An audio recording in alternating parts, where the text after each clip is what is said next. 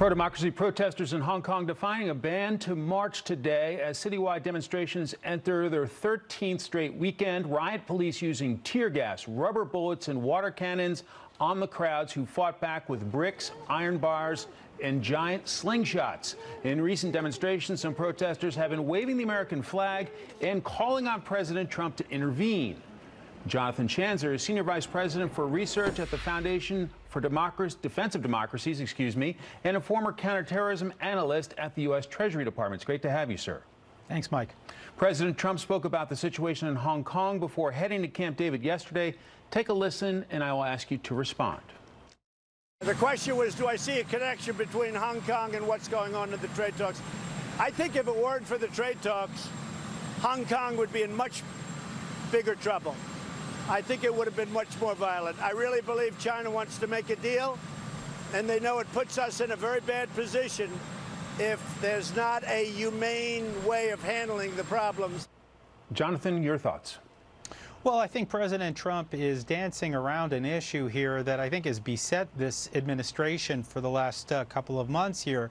The administration, from what I understand, is somewhat split. You have some that really believe that we need to call out the Chinese, that we need to intervene, we need to take a tougher stance on this crackdown that we're seeing not only in Hong Kong, but also in the Xinjiang province, the western province of China, where there are millions of Muslims that are being interned. In other words, really to start to crack down on these Chinese human rights violations. There are others on the other side of this debate that say, look, we can't rock the boat.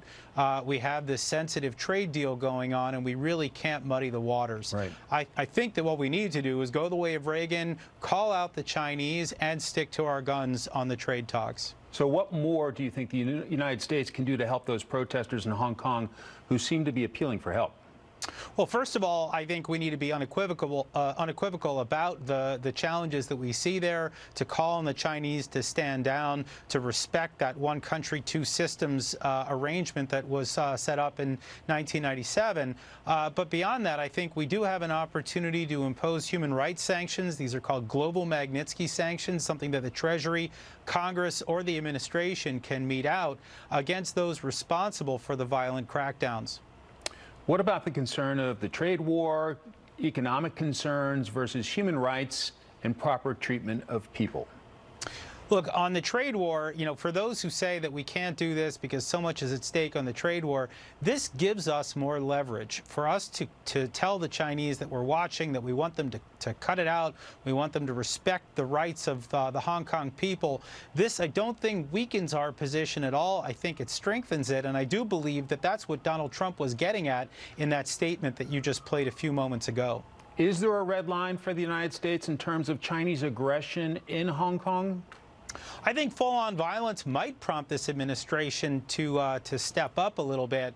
And I'm not sure that the Chinese are quite willing to do that yet, although we have seen indications that they're preparing for this, or at least practicing for it. And I do think that this is a moment for the U.S. to say something now to the Chinese, warning them not to go that far. This has been ongoing for quite some time, 13 weeks or so. Is it a matter of time before the situation in Hong Kong boils over? It certainly feels that way. You get a sense that the violence is just only ticking upward, that they have arrested some of the better-known rights activists in Hong Kong. And so it does give us a sense that things are going in the exact wrong direction. And again, that's exactly why this administration would be wise to step up now, state its own red lines, and make it clear to the Chinese that we want them, we expect them to respect that one country, two systems arrangement. Is it also time for the United States to lean on some of our allies in the region who are geographically closer to the situation, say Japan, South Korea, to say, hey, we need you to speak up about the situation in Hong Kong? I absolutely think that both of those countries, I visited both of them recently, and I do believe that they should be speaking up.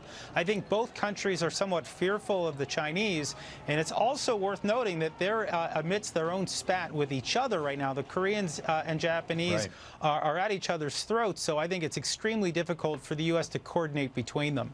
Jonathan Schanzer, thanks so much. Thank you.